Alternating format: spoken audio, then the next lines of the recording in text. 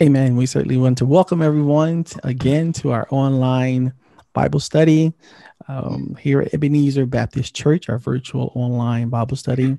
We're certainly grateful that you have decided to join us this evening.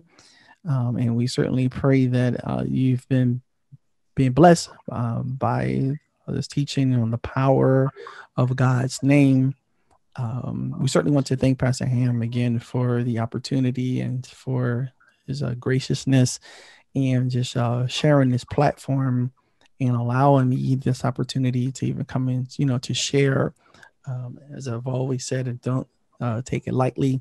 And we are certainly very grateful for this opportunity. Amen.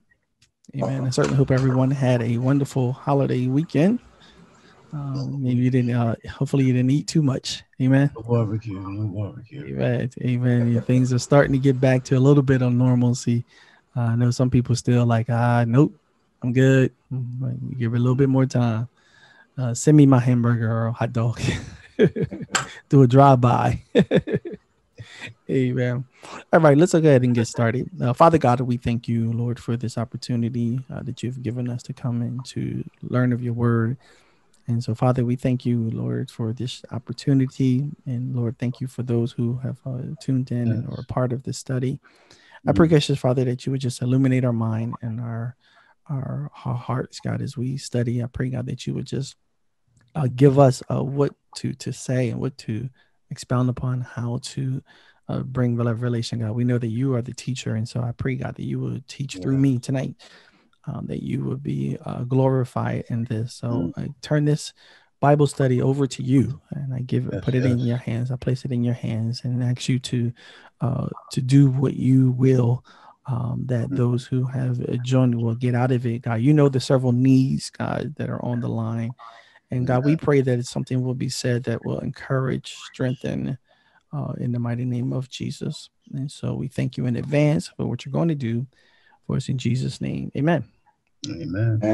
Amen. Amen. So once again, we want to say good evening and again, welcome. And so of course, we've been studying the power of God's names. And, each week we ask you to give some of the names that we've gone over. And we trust that through just being expounded upon that you would learn and we would learn how to apply the power of God's name to our situations. We said before that there's not a situation that exists that God doesn't have a name for it, that he doesn't have the power to address any of our situations. And we understand that victory comes based on what we know about the word of God and how to use the word of God. Amen.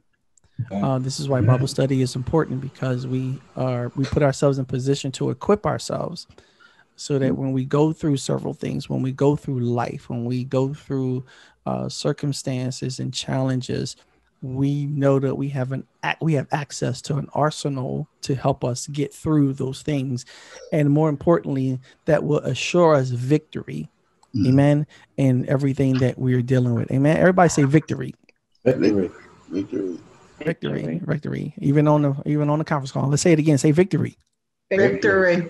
Amen. Because would you agree if you feel scared to say victory, it'll be pretty hard to walk in it. Amen. So if you're Amen. not bold to say victory, it's going to be Victory. quite difficult to walk in it. Amen.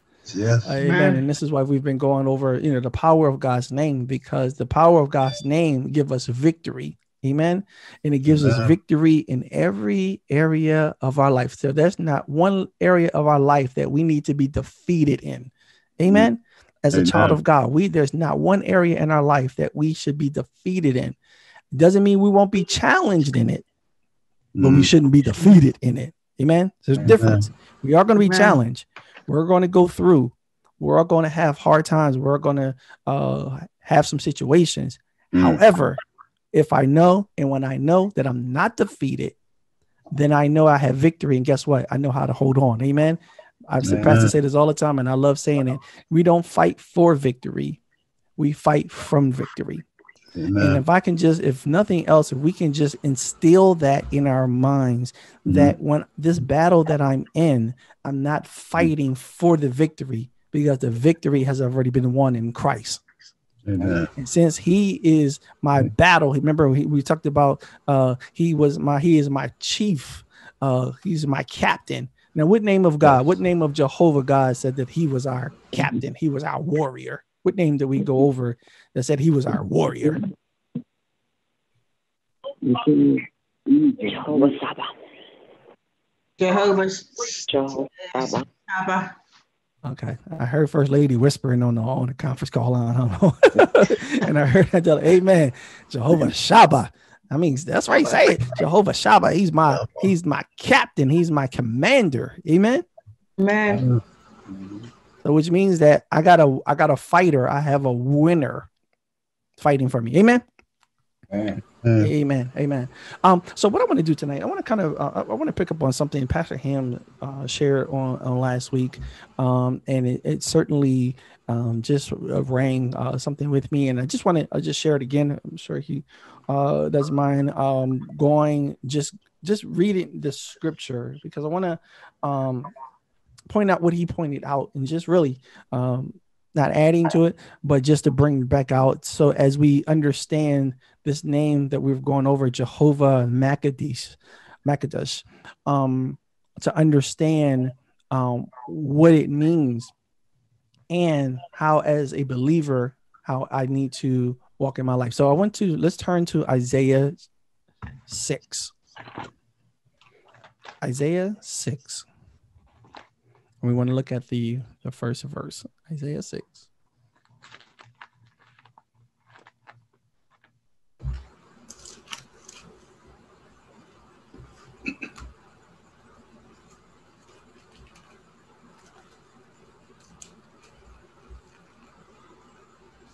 Anybody there? No.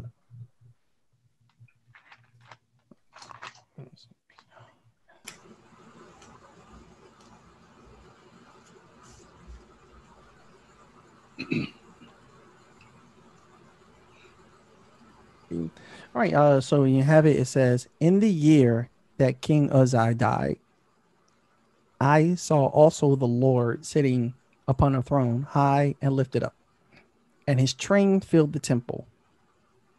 Above it stood the seraphims. Each one had 6 wings.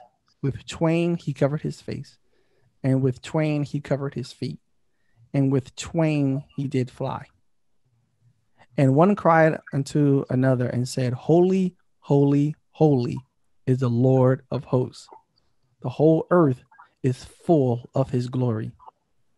And the posts of the door moved at the voice of him that cried, and the house was filled with smoke. Then said I, Woe is me, for I am undone, because I am a man of unclean lips, and I dwell in the midst of a people of unclean lips. For my eyes have seen the King, the Lord of hosts. Then flew one of the seraphims unto me, having a live coal in his hand, which he had taken from the tongues off of the altar. And he laid it upon my mouth and said, Lo, this hath touched my lips, and thy iniquity is taken away, and thy sin purged. Verse 8. Also I heard the voice of the Lord saying, Whom shall I send? and who will go for us?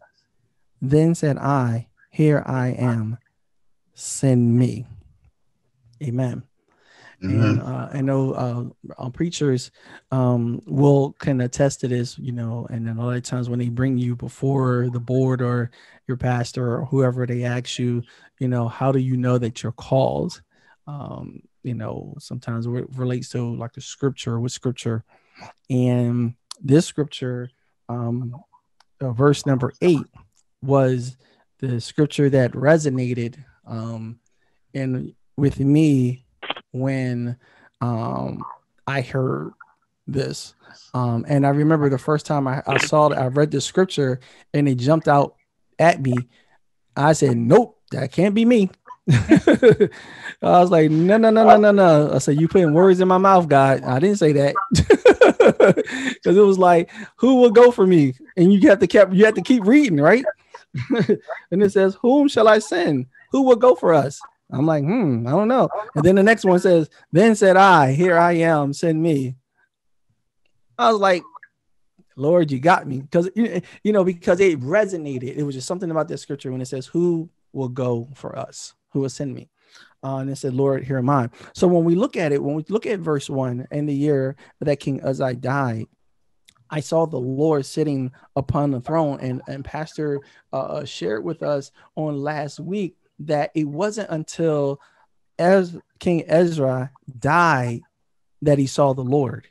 And so the question tonight is, what is King Uzziah in your life tonight? What is preventing you from seeing the Lord? Right. What's preventing you from seeing him as he is? Amen? Amen. Because when we look at here, it says, in the year that King Uzziah died, I saw the Lord.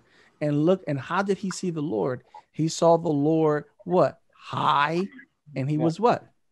Lifted up. Amen. See, when we remove those things that are blocking us from seeing God, we will see him as he is. Amen. And he is high and lifted up. Amen. Amen. And so, and when we see him as he is. And look, he was sitting high upon the throne and lifted up, and his train, look, it filled the temple. And above it, the seraphims, now, we're looking at these angels. Look how they are in the presence of God, that the presence of God is so magnificent, that the presence of God is so holy. Now, these are ministering angels that are in the presence of God. I mean, in the raw presence, if you can think about it, the raw presence of God. And it is so awesome. And he is so magnificent that they can't even look upon him. They have wings their wings, they just cover their entire body. They cover their feet. They cover their face. Why? Because it points to the fact of his holiness. That's how awesome he is. And then look what they do. They cry, holy, holy, holy. As Pastor Ham said 3 times, one for the Father, one for the Son, and one for the Holy Spirit. Holy, holy, holy is the Lord of hosts. Look at this. The whole earth is full of his glory. Do we understand that the whole earth is filled with his glory? But sometimes we are unable to see it or witness it because we have Uzziahs in our life. And those Uzziahs are preventing us from seeing him as he is. And another thing that we talked about, that as we get closer to God, not only do we, we increase in terms of, our effectiveness and our prayer life and becoming closer. But the one thing that happens as I get closer to God is that I see myself as I am. That's right. Yes. Amen. Mm-hmm. So Amen. it's not just, I don't just, I get closer to God and I, and all of the wonderful things that come with being in God's presence. But being in God's presence also reveals who I am. Yes. And in the revelation of who I am, then it's then that I can make decisions in correcting and asking God for help to correct him. Because Isaiah says, woe is me. Yes. And looking at all of this splendor that he is witnessing, the next thing he says, woe is me. Yes. Why? Because after I see this, after I have access and I see the splendor of God, it can do nothing but show me, and I can really show it. It humbles me. Yes. That's why we can't go. That's why we don't go into the presence of God being all boisterous and everything, because because of his holiness and his presence. He's the one who's allowed us to come into his presence. Mm-hmm. And then I see myself, and he says, woe is me. I'm a man of unclean lips. And look at this. I dwell in the midst of a people with unclean lips. And he says, for my eyes have seen the King, the Lord of hosts. And then the seraphims, came to him with a live coal in his hand, which they've taken from the tongues off the altar. And what do? They let it upon his mouth and say, lo, this hath touched thy lips. Thy iniquity is taken away and thy sin purged. And look at this. It wasn't until his iniquity was taken away and his sins purged that the next question was, who will go for us? Who will go for us? So God is saying, once I, you get the thing that's blocking you from me out of your life, you get to see me. When you come into my presence, I'm gonna show you who you really are. And it's not to put us down. It's just a show. Do you remember we talked about a mirror? A mirror just shows you exactly what it is. Sure. Amen. Amen. All right. And so, and then now God can send us. Yes. Amen. Amen. He can now send us once we've been purged, once we have been, our sins have been taken away. And we know that happens because of the work of Calvary. Yes. Amen. And so when we look at this name, we said this name of Jehovah Mekoddishkem, it is the Lord, our sanctifier. Amen. Yes. He is the one who sanctifies. He is the one who sets us apart. Amen. Amen. Amen. And so that becomes, important in what we want to look at here. All right.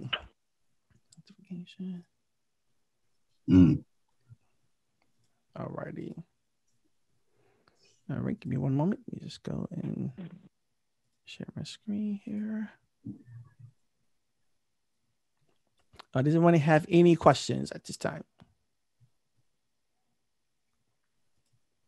Okay. Well, we cannot sanctify ourselves. He has to sanctify us.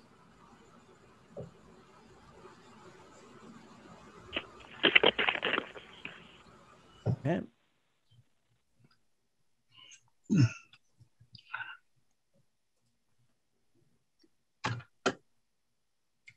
Give me a mind. All right. Amen. Can everyone see that? Yes. Amen. Amen. Pastor, are you able to see that? I know last week we had some challenges. Yes. You can? Praise God. All right. So Jehovah Mekoddishkem. Okay. And this is the word Mekoddishkem. It's also Jehovah Mekoddishkem. All right. So I am the Lord your God. Okay. And when we looked at the scripture, let's go back. Let's turn to Leviticus 20, 7 and 8. So Leviticus 20, 7 and 8.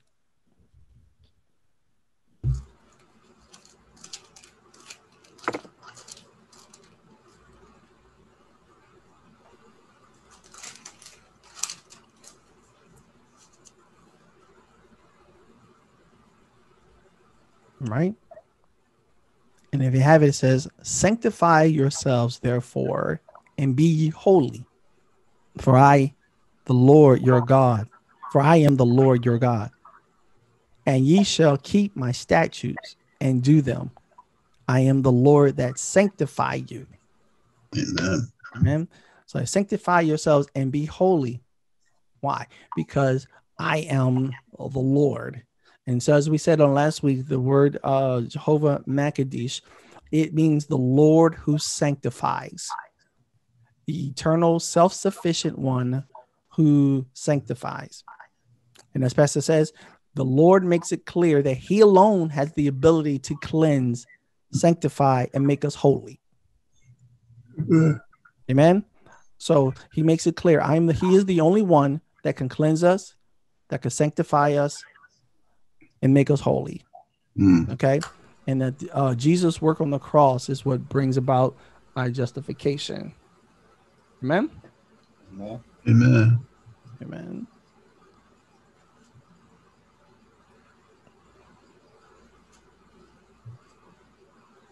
Okay. All right. We went through that last week. All right. All right. So now I am the Lord your God. The Lord is the God of believers. Therefore, the believer is to set his life apart to God, to live a holy and pure life. Amen. So God is the one who has sanctified us, and that means to be set apart. And because I am set apart, God is setting me apart so that I can live a holy and a pure life. And we discussed that the only way that we can live this life is through the power of the Holy Spirit working in our lives. Amen. And so when we look at this, the believer is to cleanse himself from all the defilement of sin and to be totally consecrated to God. And so he is the one who sanctifies us. And now we are to cleanse ourselves from everything that would defile him, every defilement of sin. Why? Because we are to be what? Consecrated to God. Amen. And it's through our consecration is how God is able to use us. Amen. If you really want to be used by God, then you want to take a look at my level of consecration, my level of being set aside. What is it? How am I? What am I viewing? How do I view things as they're proposed to the world and God? How important is God to the things that I want from life? And a lot of times what the enemy tries to make us feel in the world, try to make us feel is that if I give myself to God, then I miss out on life. Amen. Amen. Come on, let's be real. Let's be real tonight. Sometimes that's why people don't show up at church like they should. We're not as committed as we should, because we have this idea that if I'm really committed to God, I'm going to miss out on life. And think about it. Think about how that sounds. The God that has given us life is going to cause us to miss out on it. Amen. He is the God that has given us life. Right? But I think because we think of this, this picture of being holy and sanctified as someone that's like a monk, that we hidden away in some house somewhere with bread and water, with a Bible on our hands, on our knees for 24 to 48 hours. You know what I mean? That's the picture that we have. Oh, if I'm consecrated to God, then I'm missing out. And the truth of the matter is we really don't live. We really can't really enjoy life until we are connected and sanctified to God, because he is the giver of life. Amen. So I really don't even get to experience life as I should until I am connected to him. And the closer I am to him, the more I'm able to enjoy the life that he wants me to live. See, the problem is sometimes is what is our view of what living really is. There you go. See, because if you think living is drinking, being at the bars and different things like that, if that's your view of living, then yes, yes, you will have to give that up. Amen. Amen. Oh, I know it's gonna get quiet and little tired around here. And sometimes, unfortunately, what some people have gotten good at is, I'm only human. You ever notice how people throw that up there when the truth of the matter is not to just identify our weakness, but to identify that I'm not going to try to do better because I'm human. I'm human. Yeah. Does that make sense? And we say things like God understands. No. And we say it in the standpoint that God should let me slide to do what I want to do because he understands that I'm human. And like I said, it might get a little tight through here. But no, he doesn't. You know why? Because that's why he sent his son. Yes. Amen. He sent his son to die on the cross so that I can ask for forgiveness, so he can cleanse me from sin, then empower me so that I can live a life free from sin. There you go. Amen. Amen. Man. Doesn't mean I'm not going to make mistakes, but I shouldn't be trying to do it purposely. Amen. Amen.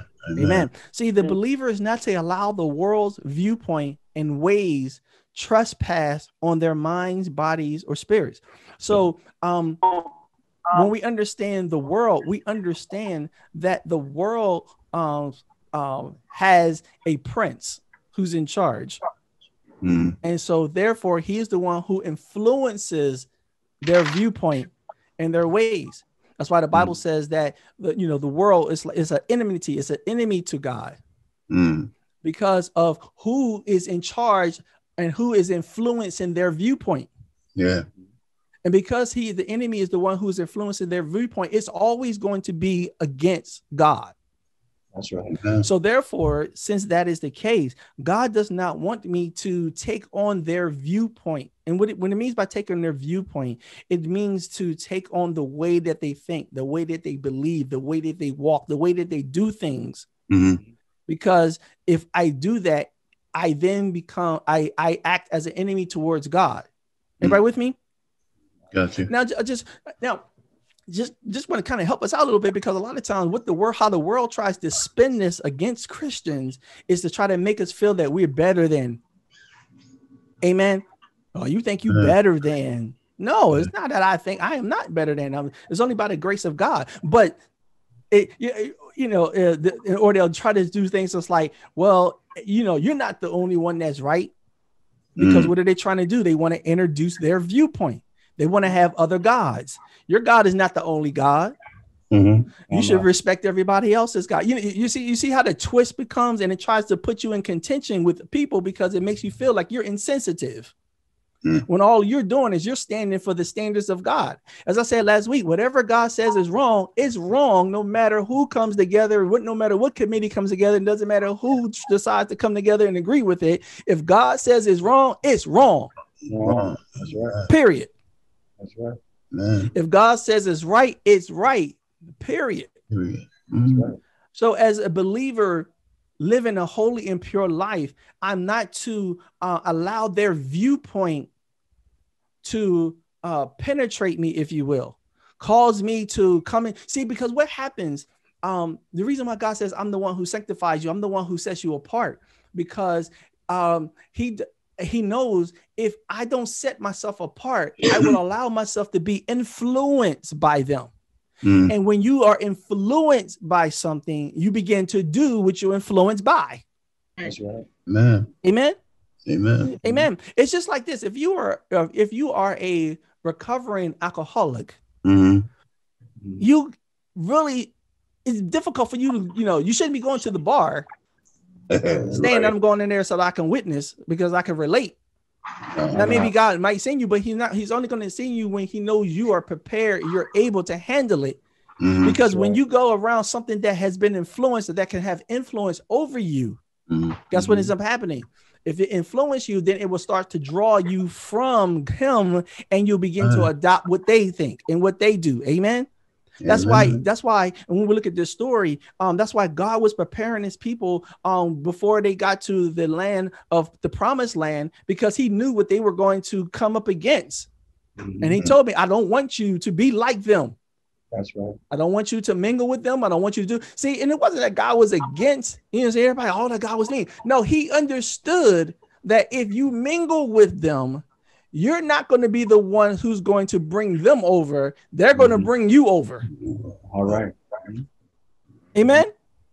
And that's where we have to be careful. We keep thinking, trying to do the things like the world do and try to be their friend and try to do things so that we can get more people and all of these things. And trust me, I am I am against being progressive. I'm against, doing things, in ministry, in terms of growing ministry, but it should never be at the point of compromise. Right. Amen. Amen. Amen. God doesn't need compromise to draw anybody. Amen. Amen. And in fact, he says, if I be lifted up from the earth, I will draw all men unto me. Amen. Amen. Amen. And so he is the Lord, our sanctifier, the one who sets us apart. So which means I have to be conscious of the life that I live. That's right. Amen. Amen. And what it means to be conscious of the life that you live is that you be able to identify those things that will cause you to move away from God.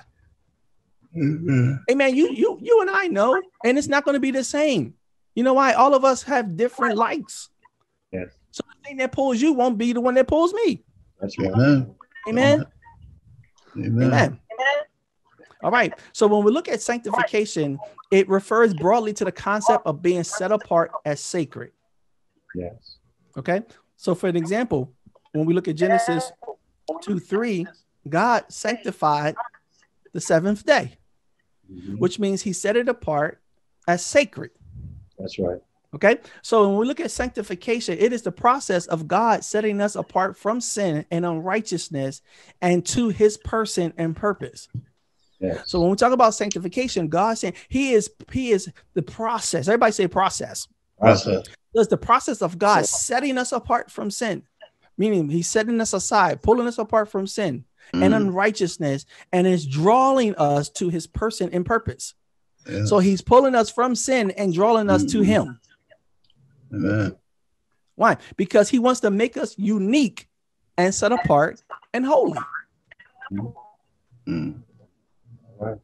Amen. So sanctification is progressive. When we talk about sanctification is progressive. It is the work of the Holy Spirit in our life on a daily basis with the goal of making us to look more like Christ. That's why as we grow in our faith, every day we should be looking, acting, talking like Christ. Oh. Amen. Amen. Amen. Amen. Amen. Amen. As believers, if I'm walking with God, if I'm allowing myself to be set apart, if being in his presence is important to me. So this is where it comes down to what's important. Yeah. What's important to me? Right. Is spending time with God important to me? Yes. Now, if I ask the question, everybody on the line will say, yes, it's important to me. Yes. Then my follow-up question is, how consistent are we with it? Our consistency points to what's important. Amen. Amen. Amen. When you wake up in the morning, before you leave the house, do you not brush your teeth? Amen. Please, everybody say yes. Yeah. Yeah. Why? Because you deem it important. Am I right? Because if you don't do it and you're going to be talking to people, you may offend some folks. Amen. Well, not may. You are going to offend some folks. That's supposed to turn their heads. People turning their heads. You wonder why they walking away from you. And they putting up their hand like, or someone just offer you a mint like no, and you be like, nah, and they be like, no. You need to take this. Why? Because we understand it's important in my everyday walk. Amen. And if I'm going to talk with someone, I don't want to offend them, then I'm going to. I know it's a silly example, but again, so it's important to me. So now, as I make God important to me, then so is spending time with him becomes important to me. Amen. So that means that I'm spending time with him outside of when I'm with my believers coming to church. Amen. Sunday morning should not be the only time that I have commune with God. That's right. Yes. Yes. Amen. Amen. Amen. Amen. It should not be. If I am since I am sanctified, set apart. Mm-hmm. Amen. Amen. Oh man, woo, woo, woo. Y'all work with me, y'all. Like I said, they're gonna make me work tonight. Amen. But again, this is what God is saying. He said, I want you set aside, set apart. I've set you apart to be holy, unique. You're unique. Look at your neighbor and say, I'm unique. I'm unique. I'm unique. Amen. Something that's unique, guess what it is? It's valuable. Yes. If you find a diamond that nobody else has in the world, how valuable is that? All right. The value of its uniqueness is what drives its value.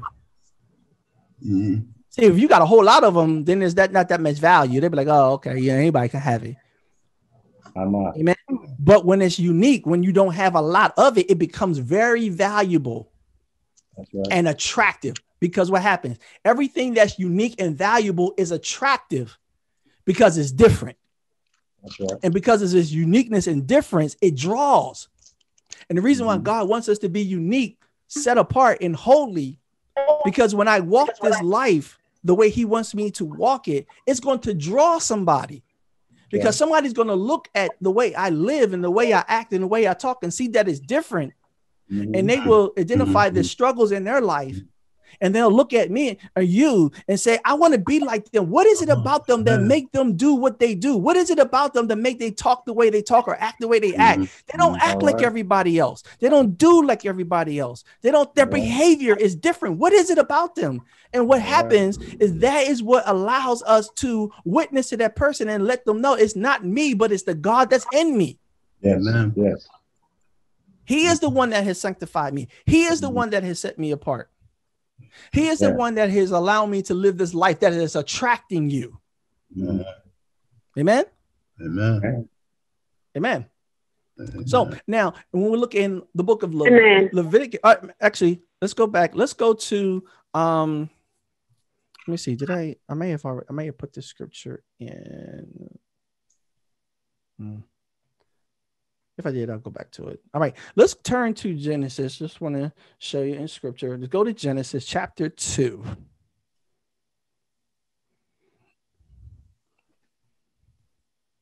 So Genesis chapter 2. This is what we're talking about setting aside.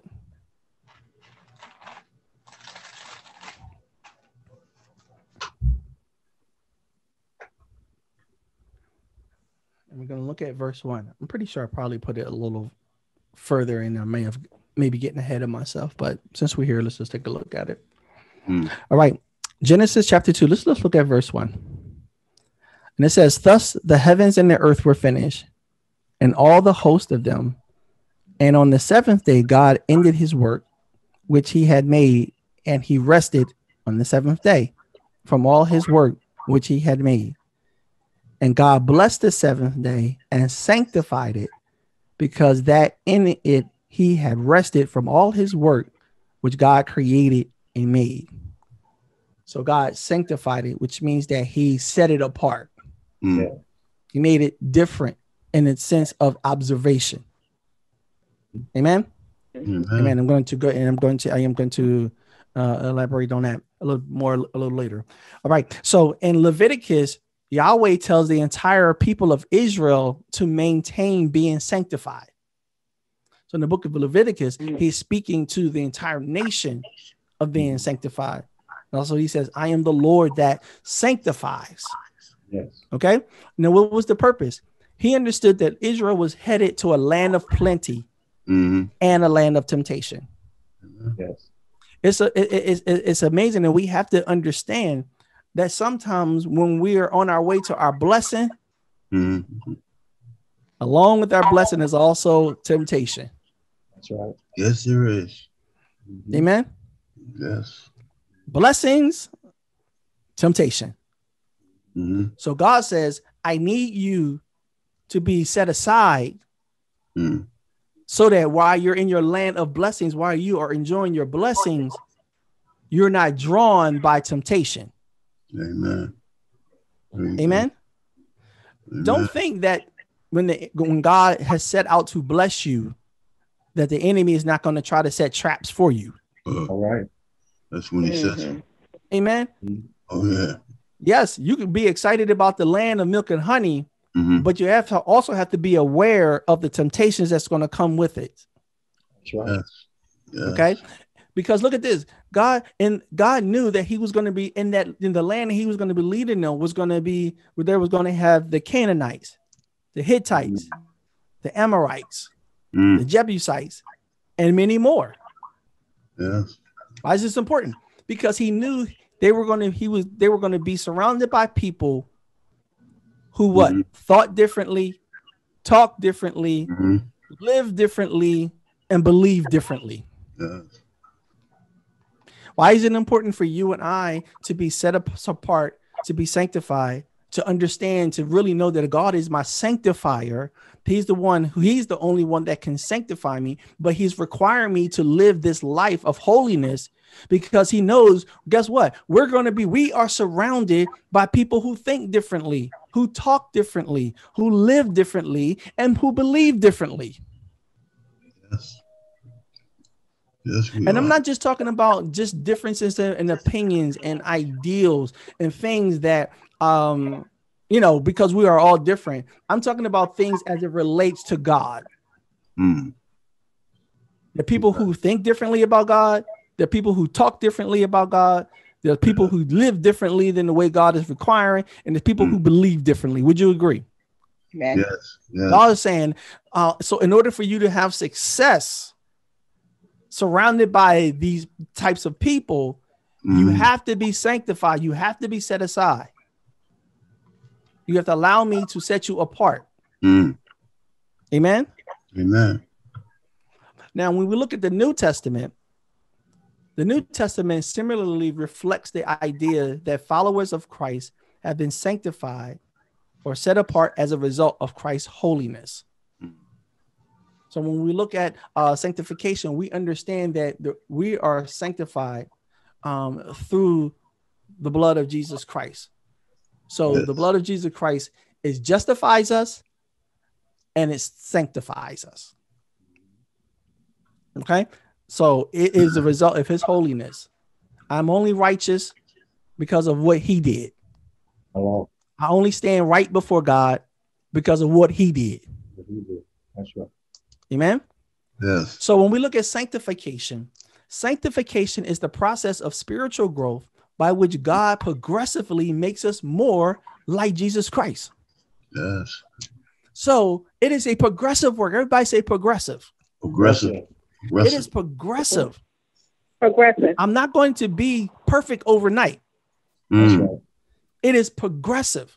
That's right. The work of the Holy Spirit in my life every day is to do what? Is to chip away at those things that stops me from looking like Christ. To chip away at those things that stop me from talking like Christ, being like Christ. So he's working. It is a process. It is a daily process that he is progressively making me to look like him, like Christ. Amen. Amen. And so the question for tonight is, how are you looking? All right. Work in progress. How you looking? Look at your neighbor. Say, neighbor, how you looking? How you How looking? you looking? How you looking? How you looking? How you looking? How are you looking? Because as he's working on us, we should be looking more like him. Amen. As he is working on us progressively, all of us that are believers, all of us that have accepted Christ as our personal savior every day, because of the work of the Holy Spirit in our life, I should be looking more like Christ. Amen. All right, look at your neighbor again. Say, how you looking? How you looking? Don't answer no. Don't answer no. Just write it down. Just say, how you looking?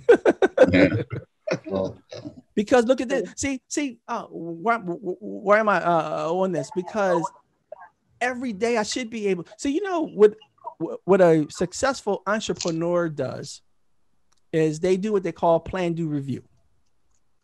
And in a plan, do, review, you look at what you've done. First of all, you have an established goal. Amen. You look at what you've done towards that goal. And you look at, if I fell short, how did I fall short? Right. And what can I do to improve the next time I do it? Amen. Now, as believers, we're not in a sense acting as business owners, but we should take ownership of our life and be able to look at our life and say, okay, last week to this week, can I see a difference in my life? Oh. Amen. Amen. Think about it. Thank you. Try it. Look, you should be able to evaluate your life and look at it. See, don't wait till next year to evaluate, because you don't have to look at a whole year go by and you'll be mad if you can't see no difference. Amen. But the question is, on a day-to-day basis, can I look back and say, you know what? The things that used to get me real mad and agitated last week, I may be a little agitated, but I'm not as agitated. Amen. That's called progression. Look at your neighbor and say, that's called progression. That's called progression. The progression is that maybe I was stealing 5 oranges a week just because I like the citrus taste of orange. But when I get to next week, I may be still stealing oranges, but I'm now down to 4. That's called progression. Progression. That's right. See, as people look at your life, they'll still try to crucify you because you're still stealing oranges. But what they don't see is that there's progression, but you didn't take 5. You only took 4 this week. Right. So prayerfully, next week, you should be down to 3. Right. Now, I know it's a crazy example, but that's a progression. See, sometimes we want to be perfect overnight, and we let the enemy beat us down when we're not where we're supposed to be, or we didn't act the way we're supposed to act. No, it's progressive. Okay, right. So maybe I lost a day. Maybe I said something I wasn't supposed to. Maybe I acted in a way that wasn't Christ-like today. But tomorrow, a different story. Because the Lord is working on me. Everybody with me? All right. We should be able to look at our lives and determine, am I looking like Christ? Am I acting? So they used to have this thing, what would Jesus do? Yeah. Before we would react to something, they would say, well, what would Jesus do? Yes. When that's in sanctification, I should be able to look at my life and say, did I handle that the way Jesus would have handled it? First of all, ask the question, how would Jesus handle this? All right. Yes. We don't really want to ask the question because we kind of know the answer and we just don't want to do it. Amen. Amen. The Lord told me to love. Yeah, I don't know. I feel good with holding this grudge. Yes. All right. Just don't like it. Amen. See, imagine this. Just take this journey with me for a moment. Imagine if everyone, let's just take Ebenezer. What if everybody in Ebenezer made a conscious effort to be conscious of the work of the Holy Spirit in their life on a daily basis to make them more like Christ? What a church. Progressively, the church would be so much more powerful. Amen. Because we would be consciously allowing the Holy Spirit to remove those things that are not like him. Amen. So when I find something that is a behavior that is not Christ-like, then I can take it to the Lord and say, Lord, this is my issue. Can you help me with this issue that I'm having? Amen. And because God is faithful, he's going to give you the grace to deal with that issue so it no longer bothers you. So that when you come together with your brothers and sisters, those things that used to get you mad and upset, it don't upset you anymore. Amen. Amen. You can start being more loving because you're not being vindictive. Amen. Amen. Amen. Gotcha. We can't keep saying that. We can't keep naming the name of Christ and nothing we do looks like him. Hey. Amen. Thank you. Pastor, I hope they're not mad that you gave me another week. No. Take a couple. Very good. You're doing good. Because we're talking about being sanctified, being holy, and recognize that this is not a work that I do in myself. This is the work of the power of the Holy Spirit. Amen. This is me yielding to the Holy Spirit. So this is what it means. So when these things continue to happen It is a clear indication that we are not submitting to the authority of God in our life. Help me. Help me. You can say what you want. You can try to, come up with every excuse that we can come up with. But the bottom line comes to that we are not submitting the way we should, because sanctification is progressive every single day, that the Holy Spirit working on us, making us more like him. Help me. Help me.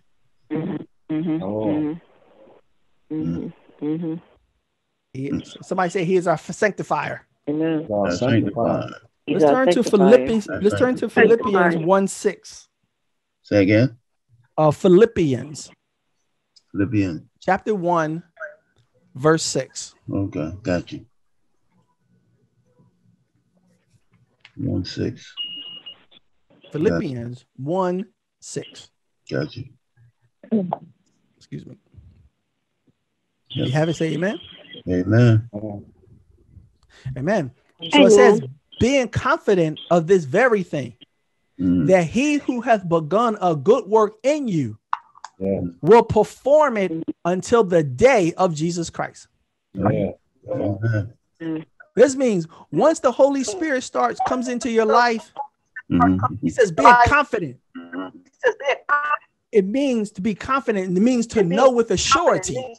Look at this, of this very thing. What is it? That he that had begun he has begun a good work in you. Come on, somebody say good work. Good work. Good work. He has begun a good work in you. And guess what he's going to keep doing? He's going to keep performing that good work in you until. Man. Woo! He's going to keep doing it until. Means he ain't going to be finished.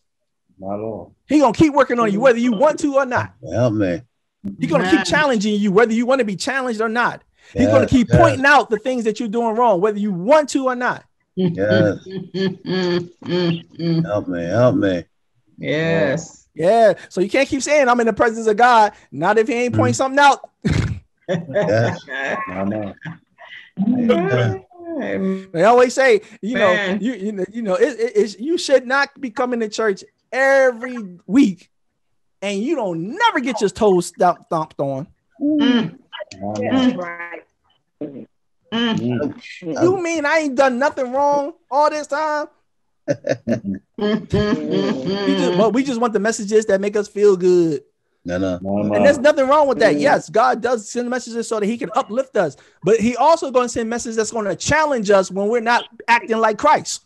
Amen. That's right. Because he doesn't want us to continue to do those things that are not looking like Christ. Amen. Amen. Amen. Amen.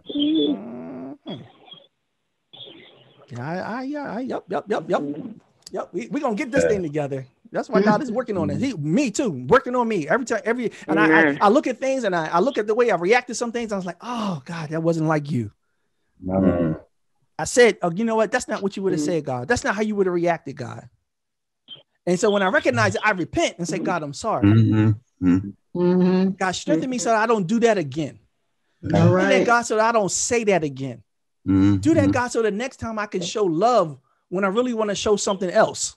Yeah. Amen. Yeah. See, that's the challenge. See, because when I can identify it, then I can let the Holy Spirit work in me. Yes. And help me, strengthen me in those areas while I'm falling short. Help me. Amen. Help me. That's why he's in our lives. He know we can't do it by ourselves. Yes. That's right. He said, I know you can't do it by yourself. That's why I am your confidant. That's why I'm your paracletus. I am the one who walks alongside you to help you. Yes. All right. I'm the one that has the power to do the things that you can't do. Yes. So I'm asking you to follow. That's why the Bible says, if I walk after the Spirit, then I won't fulfill the lust of the flesh. Those things that the flesh wants me to do, I won't do them when I'm walking after the Spirit. Yes. But the converse is also true. If I walk after the Spirit, after the flesh, I'm not fulfilling the things of the Spirit. Yes. That's why the Bible talks about the Spirit and the flesh are in war with each other. Because both want control. And so the less I spend time with God, the more I give to the more power I give to my flesh. And therefore, when my flesh wants something, I do it. Yes. But when I give myself over to Christ and spend time with him and spend time in his presence through prayer and in the word, when my flesh rises up, then the spirit can stand up and say, not so. Amen. Yes. Because it's going to try to rise up, but you got to have something to put the flesh back in its place. Amen. Amen. Yes. Woo. Right. So when you want to do something, when you've been spending time with God, God will say, nope, don't worry about it. I got this. Amen. Amen. Amen. Amen. I'm going to season your words. So when you would say something else, you end up saying, God bless you. Yes. I love you. You'll even look at yourself and say, whoa, who said that? I'm sure many of you can look at your life and you can look at how you're responding to some situations, and you can look at last year or a couple years ago, and you can look at how you acting now, and you're like, man, if you would have caught me 2 years ago, I wouldn't be smiling like I'm smiling right now. Amen. Oh, y'all know it to be true. I know you say, but some of y'all used to be fighters. Y'all ain't in that ain't left yet. Y'all, it's hidden there and somewhere. Somebody got to just say the right thing. That's right. I'm sorry, Pastor. We don't have any of those at Ebenezer. I'm talking about the mother folks that'll watch this broadcast a little later. That was wonderful. All right, let's turn to 1 Thessalonians 5:23. Thessalonians. 1 Thessalonians 5:23.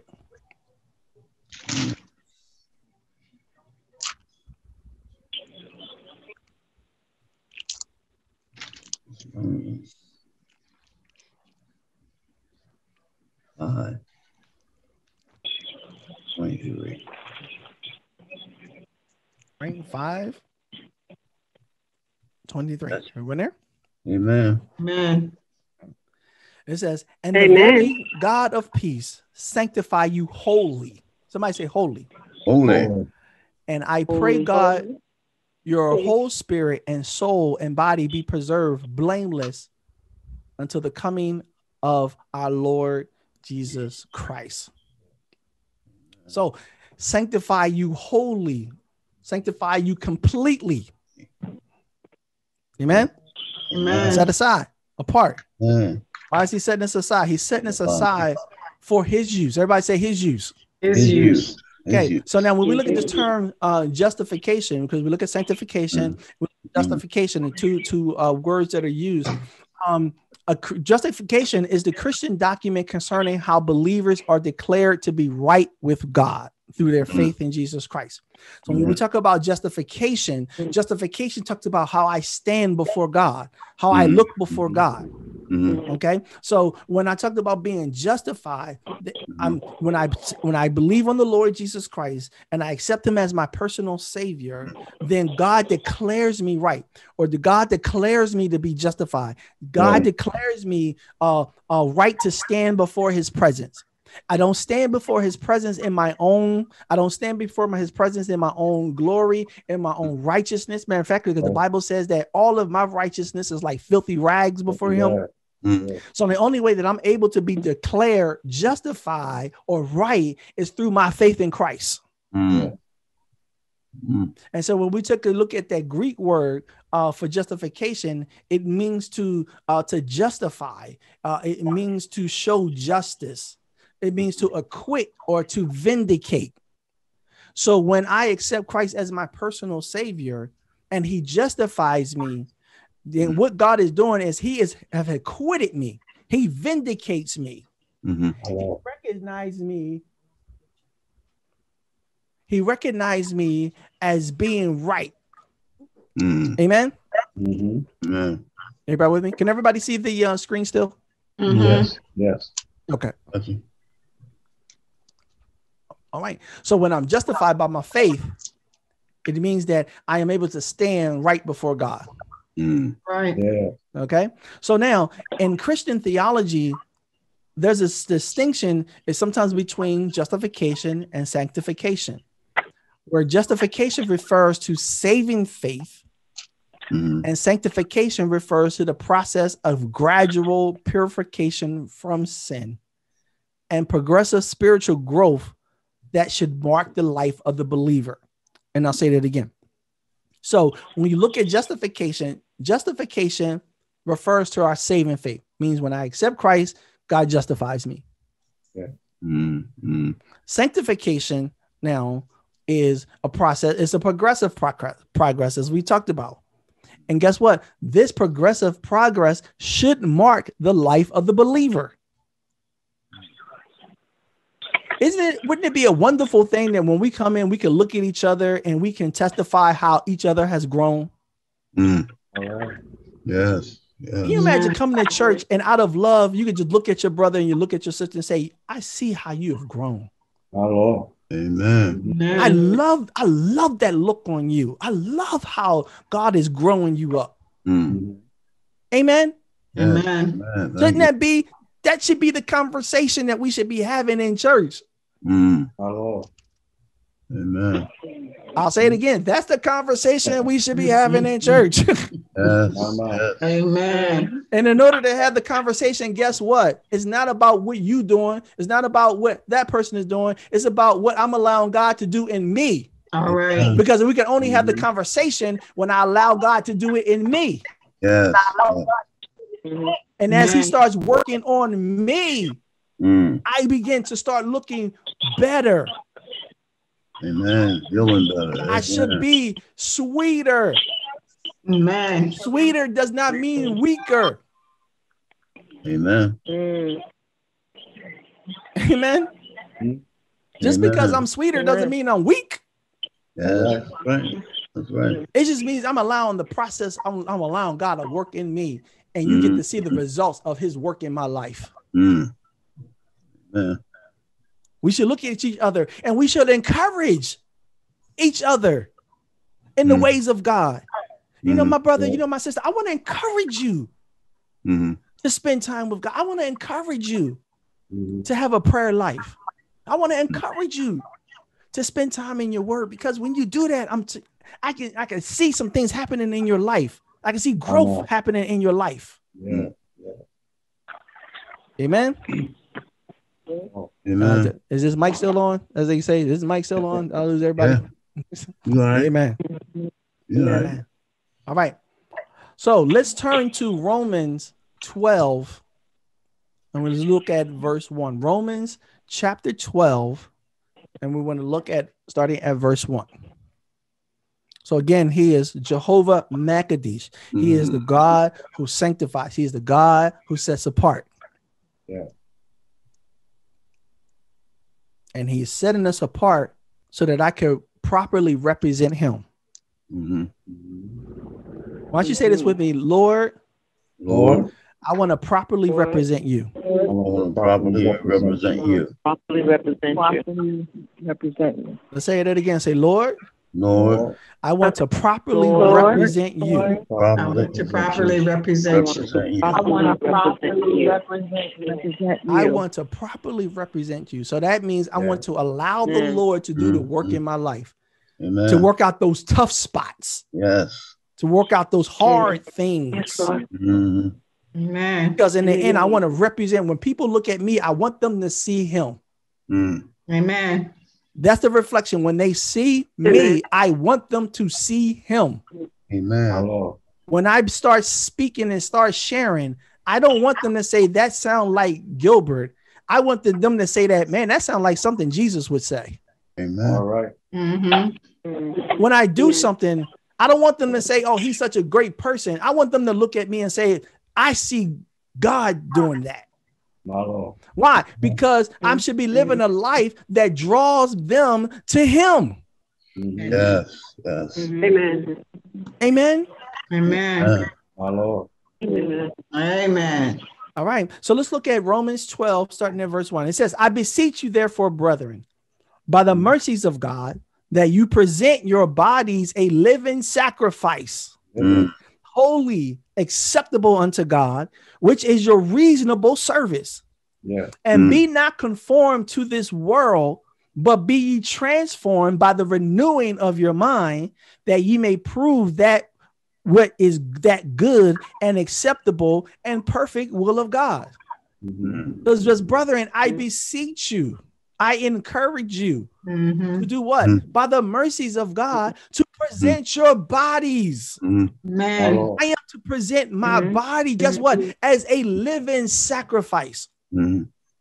See, in the Old Testament, what they would do, any sacrifice would be placed on the altar. The animal would be placed on the altar, and then it would be set on fire, and the fire would consume, and God would accept the offering. So we're not getting on an altar per se to be consumed, but we are presenting ourselves to God's service so that we can be consumed by him. Amen. Because I am a living sacrifice. I'm not going to be a dead sacrifice. I'm going to be a living sacrifice. And when I present myself as it, guess what's going to happen? I'm going to be holy and acceptable unto God. Amen. And what is my reasonable service? This is the reasonable thing that I can do for all that he's done for me.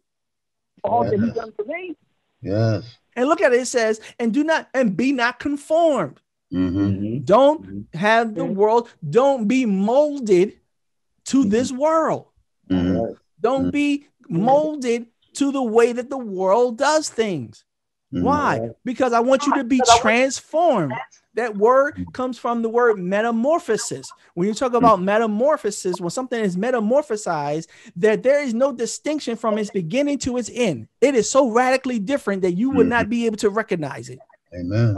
And one of the things that one of the things of metamorphosis that we understand is when a caterpillar turns into a butterfly. You cannot recognize the two stages because they are two different looking creatures. Amen. See, the caterpillar is not what everybody takes picture of. That's right. You don't see postcards with caterpillars on them, do you? That's right. You only see postcards after the metamorphosis has happened. Amen.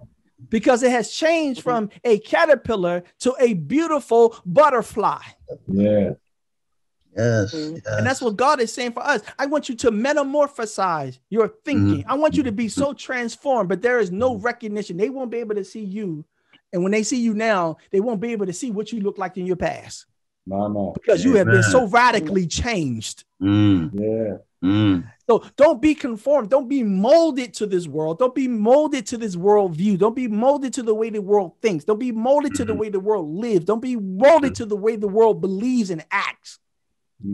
But be transformed by what? By the renewing or the refreshing of your mind. Yes. Look at your neighbor, say, refresh your mind. Refresh your mind. Refresh your mind. Refresh your mind. Clean your mind. Refresh it. Refresh it. You refresh it by the word of God.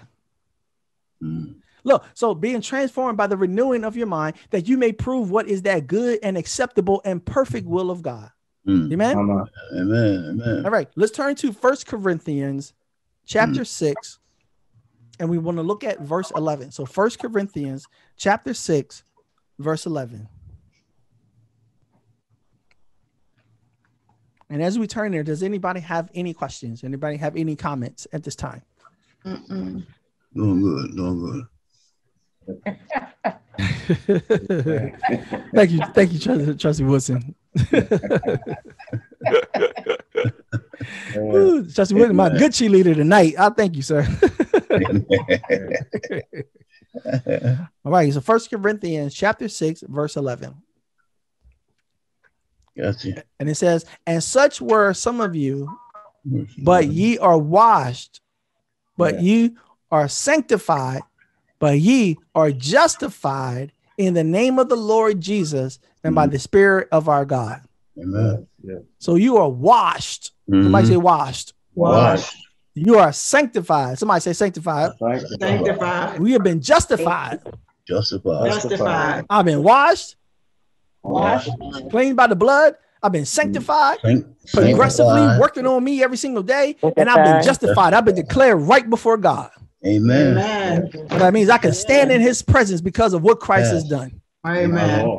Because of what Christ has done, and I have accepted what Christ has done, is why I'm able to go before the throne boldly in my time of need. So I can go before the throne of God with confidence. Because when he sees me, he no longer sees my sin, but he sees what Christ has done. Amen. And he says, because I see what my son has done, ask me what you want in his name and I'll do it. That's the power that we have, ladies and gentlemen. We keep renouncing our power and our authority because we refuse to be set aside. See, when you're not set aside and you let the enemy beat you up, you don't know the power that you had. You don't know the access that you had. You don't know that you can ask for forgiveness and then go into the presence of God and he's not going to judge you or destroy you, because when he sees you, he sees the blood. He sees what Christ has done. And so when he sees the blood, he says, I'm going to do it because of the blood. I'm going to do it because of what Jesus done. And because you're asking it in his name, I can't refuse his name. Amen. Amen. That's why Jesus says, if you ask anything in my name, my Father will do it. My Lord. Amen. You know why? Because when he looks at me, he sees his son. Yes. Amen. Hallelujah. Yes. Thank you, Jesus. Right. I can go to his presence and he sees his son. My Lord. Even when the enemy comes before me and tries to, bring accusations against me, Yes. he can bring all the accusation he wants. Mama. But when he shows up with my accusations, he's just going to show him Christ's hand. He's going to see the nail print in his hand. Yeah. You're going to see, the spear went in his side and the print in his feet, and say, because of what he's done, I know what he did. He already went to the cross for that. I already judged him for that. Because when Christ went to the cross, every sin, past, present, and future, I judged it already. And say that I know they did it. I know you're telling the truth this time. I know they did it. But guess what? That sin has already been taken care of. Amen. Yes. Amen. That's what we get excited about. Thank you, Jesus. Thank you. Thank you, Lord. For dying for me. Amen. Somebody say thank you, Jesus. Thank you, Jesus. Thank you. Thank you, Jesus. Yes. So now, throughout Leviticus, God was getting his children ready for their destiny by instructing them how to worship and walk with him once they got to the promised land.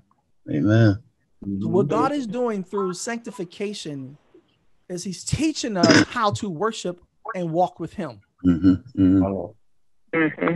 He's teaching us. I'm teaching you how to walk with me. I'm instructing you how to worship me. Amen. And that's what we have to look at. He is instructing us. He's telling us what is proper to him. He is showing us, because there is a right way, there's a wrong way. He's telling us, this is how I want to be praised and worshiped. Don't just come bring me any old thing. Amen. That's what caused the issue between Abel and Cain. God instructed them what was appropriate sacrifice to bring. Abel brought what God asked him to bring. Cain did not. My Lord. God showed respect to Abel's offering and he rejected Cain's. Why? Because Cain wanted to bring to him what he wanted to bring to God. And God says that way of approaching me is not right. It's not correct. That's not what I told you. My Lord. And too many times we keep trying to come to God and live for God the way we want to live for God without living the way God. See, we want to say, I'm going to do this way. I'm going to do it this way. It ain't don't take all that. You ain't got to do all that. You ain't got to do it. And we want to do, we want to give God our, the fruit of our efforts. God says that's not acceptable. And so when God rejects what we bring to him, is sometimes why we live such defeated lives. So there are three words to help us grasp the significance of the meaning of the book of Leviticus when it comes to the name that we're talking about, Jehovah Mekoddishkem, the Lord our Sanctifier. Those three words are common, profane, and sacred. Say it again. Three words. Common, profane, and sacred. Okay, let me just say that one more time for those who are on our conference call line. Common, profane, and sacred.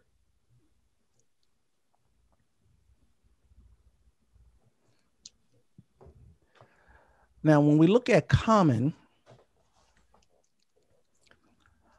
is what God has created as regular and ordinary. It exists for the general welfare and general good of those involved. So when you look at things that are common, these are regular, ordinary things. And it exists for the general welfare and general good of those involved.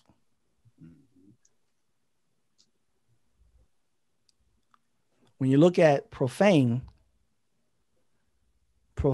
includes those things that are polluted, defiled, or contaminated. When we look at the profane things, these are things that are polluted, defiled, or contaminated. Okay, say that with me. Say polluted, defiled, or contaminated. These are the profane things. Polluted, defiled, and And these can be looked at as destructive actions, attitudes, and people. And people, yeah, people. Always coming to deal with people.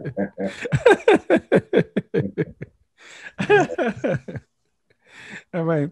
And then when we look at sacred, sacred is that which is special to God, and it reflects his glory.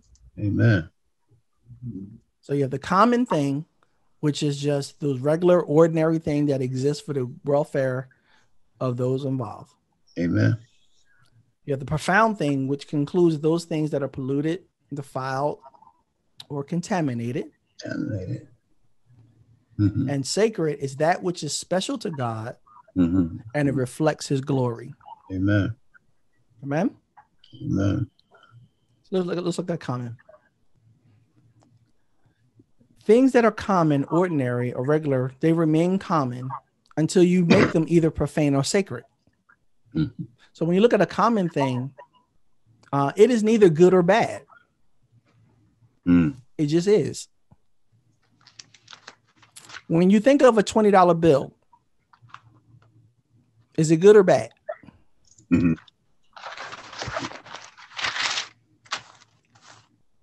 Anybody? It wasn't rhetorical. I'm sorry. You look at a $20 bill. Is it good or bad? It's good when you broke. So it's neither good or bad, right? It just is. The value, $20.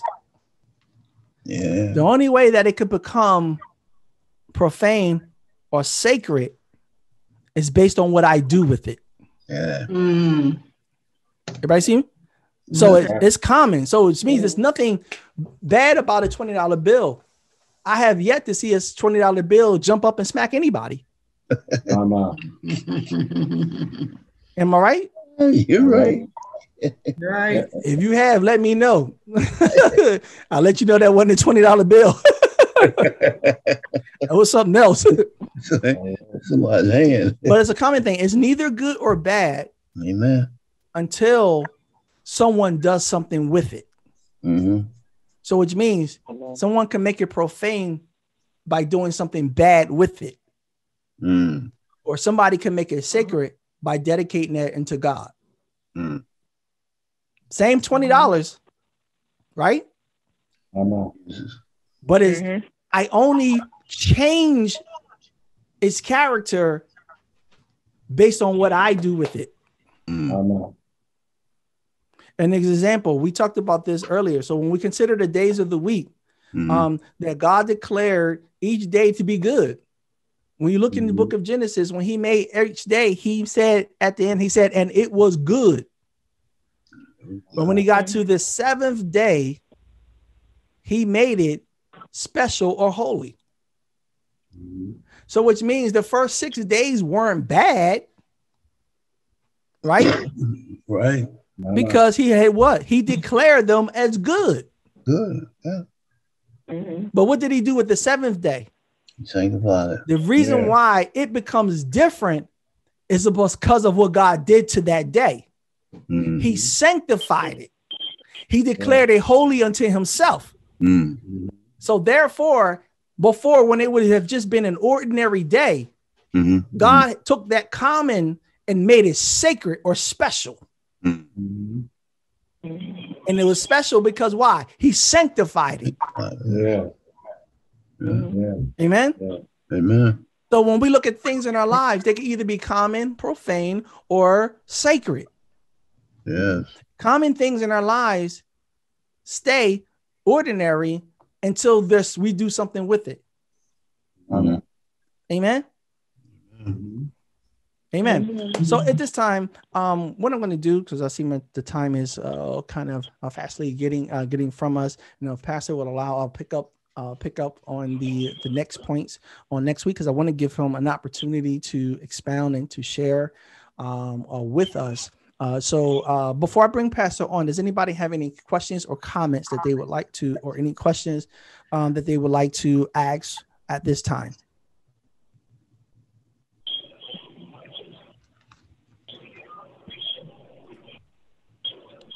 Okay. Well, at this time, I'm going to go ahead and turn it over to Pastor Ham. Pastor Ham, so that you we'll turn it over to you for you to share and to give us the benediction.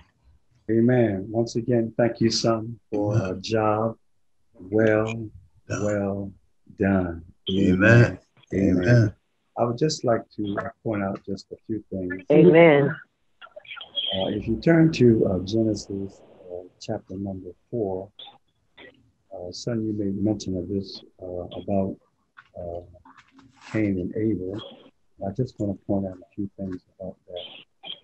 If you turn to Genesis chapter number 4, and I want you to look at verses 3 and down to verse 7, 3 through 7. Genesis chapter number 4, verses 3. Speak up so they can hear you. I'm sorry, can you hear me? Can't hear. Can you hear me? I hear you. Can you hear me? I Can you hear hear me? you. Yes. Okay. Genesis chapter number 4 Yes. and verses 3 through 7. It says, in the process of time, it came to pass that Cain brought of the fruit of the ground an offering unto the Lord. Now, we must understand that Adam and Eve taught them how to properly approach God. Mm. Adam and Eve properly told Abel and Cain how to approach God. All right, now note what it says in verse 4. And Abel, he also brought of the firstlings of his flock and of the fat thereof. And the Lord had respect unto Abel and to his offering. But unto Cain and to his offering he had not respect, and Cain was very wroth, and his countenance fell. Now, the reason why the Lord had respect to Abel's offering, because an animal had to be sacrificed. It was the shedding of blood.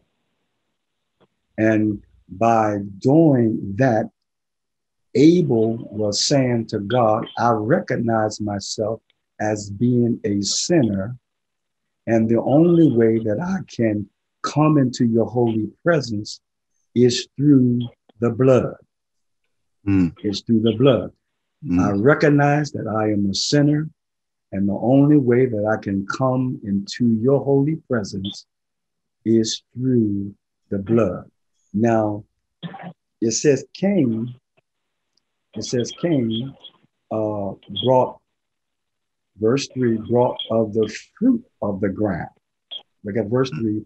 He brought of the fruit of the ground an offering unto the Lord. And that's why the Lord did not have respect for Cain's offering, because Cain literally was saying, I am not a sinner, and I can come into your presence just in your kind of way. Amen. That's what Cain was saying. I don't recognize myself as being a sinner, and I can come into your holy presence in any your kind of way. And that is not correct. That's why God says in verse number 7, if thou doest well, if you do the right thing your parents taught you how to approach me, he said, if thou doest well, shall thou not be accepted? In other words, if you do what Abel has done, you will be accepted. All right. But then he says, if thou doest not well, look, sin lieth at the door, and unto thee shall be his desire, and thou shalt rule over him. And so that's the distinction. Abel recognized himself as being a sinner, and being taught by his parents, the only way that I can come into the presence of a holy God is that blood must be shed. Blood must be shed. All right. And God accepted his offering. Once again, Cain brought of the fruit of the ground. And remember, God cursed the ground. But Cain was saying, I am not a sinner. And I can come into God's presence just in your kind of way. And that is not correct. And a lot of people feel as though, you know, I'm not a sinner. I'm okay. At the end, God's just going to judge all the good I've done, and that's going to get me into heaven. No, no, no. It's going to take the blood of the Lord Jesus Christ. Amen. Amen. Now, the other thing I would like to point out, just briefly, if you turn to Deuteronomy chapter number 7. Deuteronomy chapter number 7. I'm just going to look at verse 1, because I don't want to take up too much time. In fact, that chapter is a very powerful chapter. Deuteronomy chapter number 7. And I'm just going to look at verse number 1. And I want you to see that all these nations represent the flesh. All of these nations represent the flesh. It represents the things that we struggle with. All right. Now, note what it says.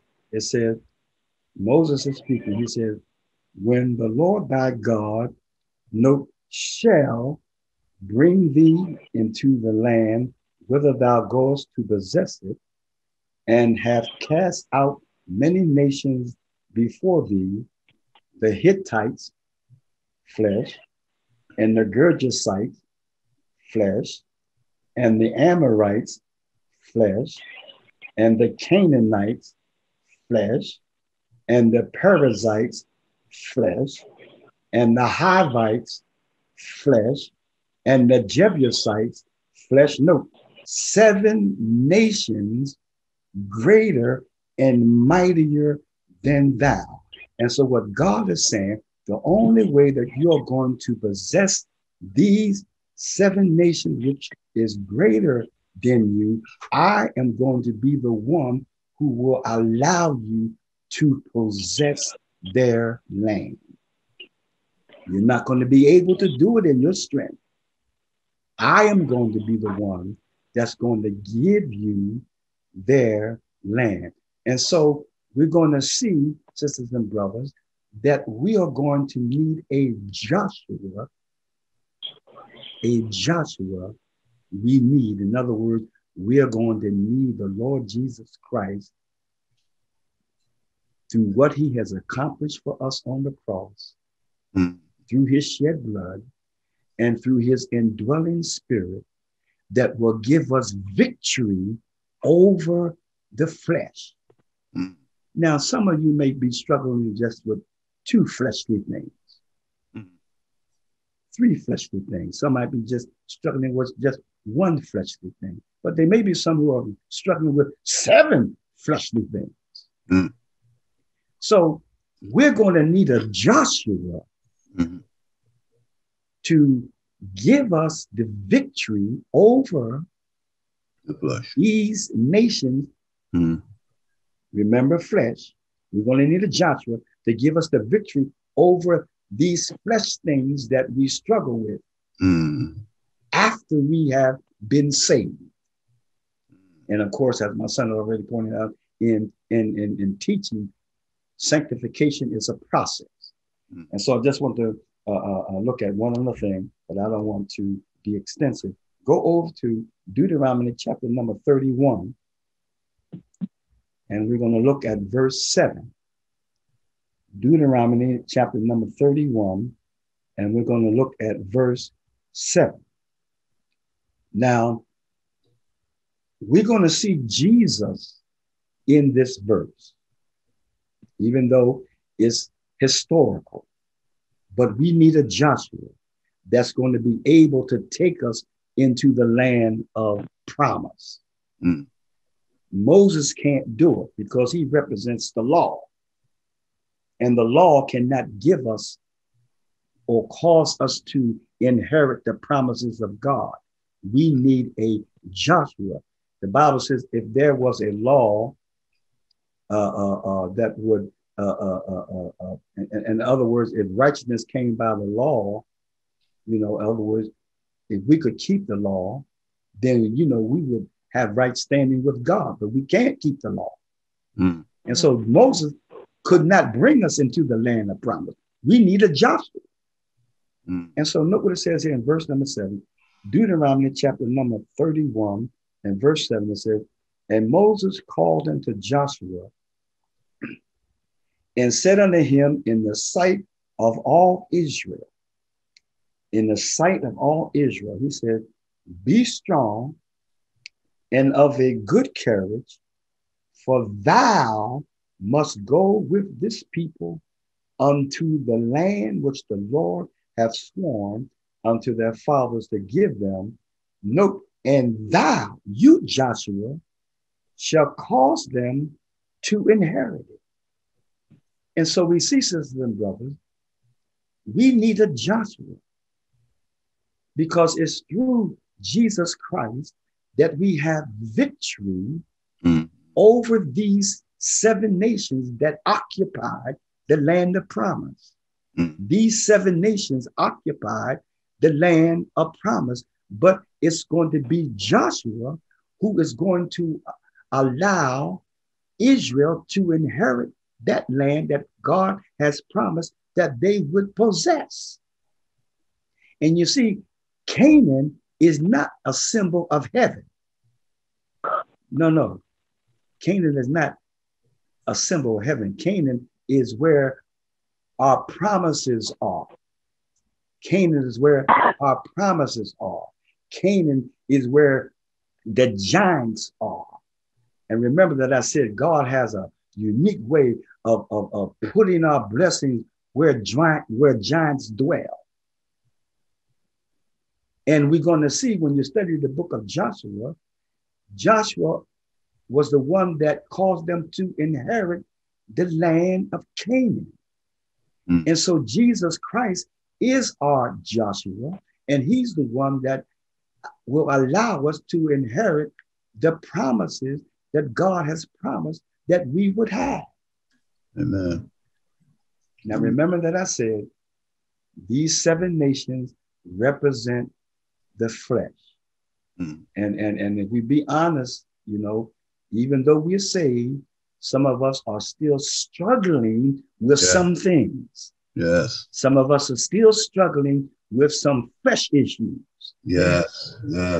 But it's going to take the Joshua to give us the victory over these flesh situations.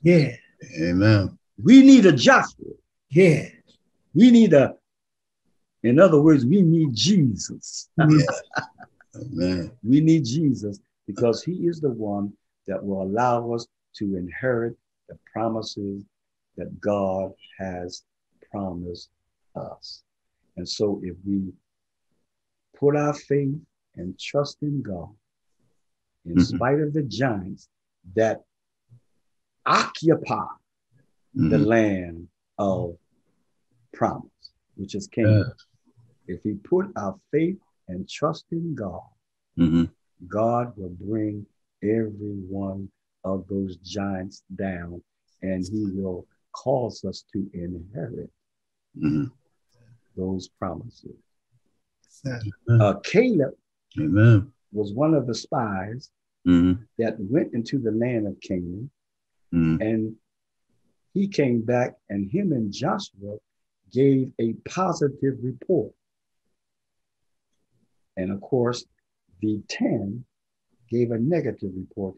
And because the children of Israel believed the 10, God caused them to wander in the wilderness for 38 years until all that generation died in the wilderness. And the only two people that came out of Egypt was Joshua and Caleb. Now, Caleb is now 85 years old. And he comes up to Joshua and says, you know what? Moses promised me that I can have this land. The unique thing about Caleb, he is 85 years old. He says, just as strong as I was when I was 40, I'm 85 years now, and I'm still strong. Amen. I'm still strong. And you know what? The area that Caleb wanted and the land that Moses promised him was inhabited by giants. And the Bible said that Caleb got the victory over those giants that inhabited that part of land.